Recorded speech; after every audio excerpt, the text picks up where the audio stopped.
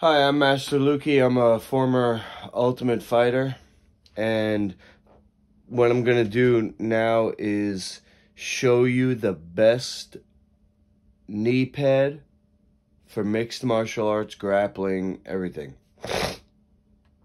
What qualifies me besides being an Ultimate Fighter, I've been doing martial arts since the year 1995. So it's almost 30 years. I took 1 year off, so, you know, we got what? 27 years doing martial arts, and I've used every piece of equipment there is. Every style. And I'll prove it to you. I'll prove it to you right now. Look at this. I actually use hockey neck guard. I use a neck guard that's from hockey to protect my neck because I have bone spurs, and if somebody presses on my neck, the soft tissue gets pressed into the jagged, sharp chunks of bone from having my neck broken. So I got to wear a hockey neck guard. I wear special MMA gloves with this extra little square here on the PIP joint. That's called the PIP joint, an extended knuckle. This is trial and error over the years, me coming up with, seeking and finding the best gear, okay? Just examples, just a little bit of an example. This is a rugby head guard, and I use that on top of a cotton go-kart balaclava, and this is to keep my hair in. I don't know how people train with long hair if they don't have that stuff. But here's the knee pads. Look at all these different types of knee pads. This comes in at a close second.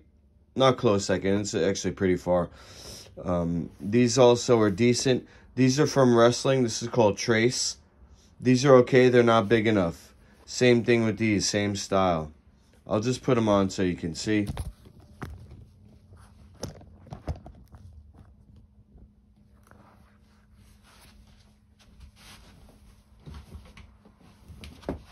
These actually, let's see, Bike Triflex. I believe these are from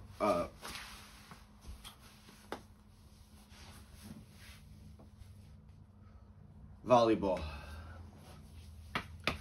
Bike Triflex volleyball knee pads. They work. Okay. Trace. These are, I believe, wrestling knee pads. Maybe volleyball too. I don't know. These work too. These are tied for second. They both work good. Good enough. These style,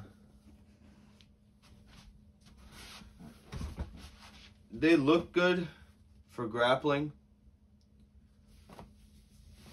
It's a spandex.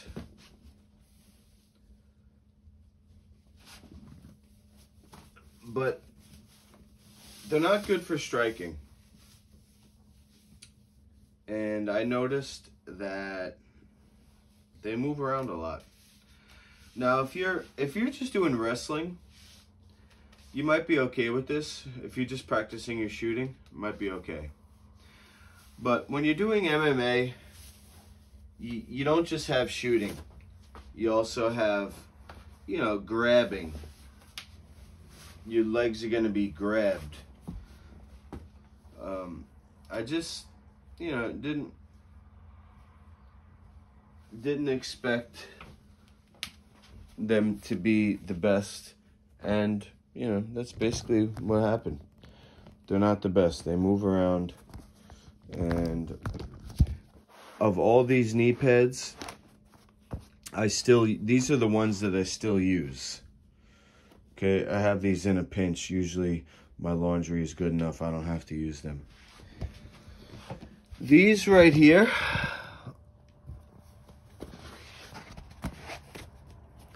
these are from Japan.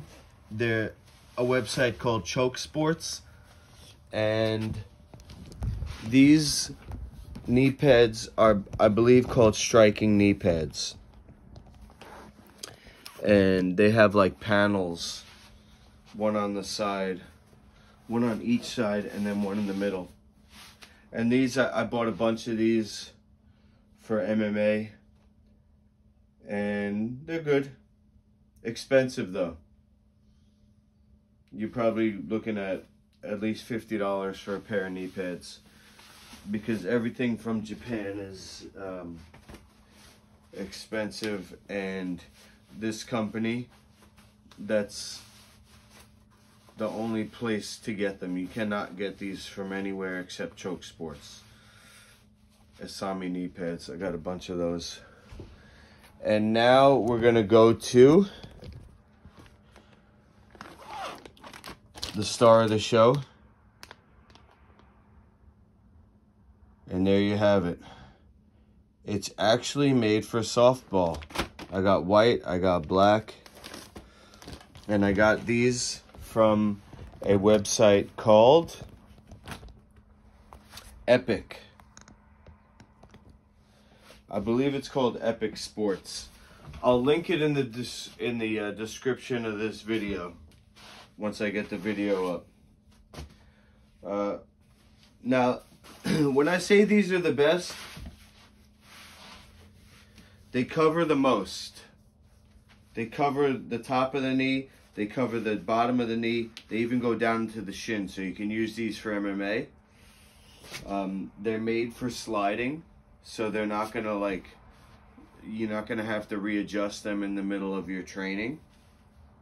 Maybe a little bit.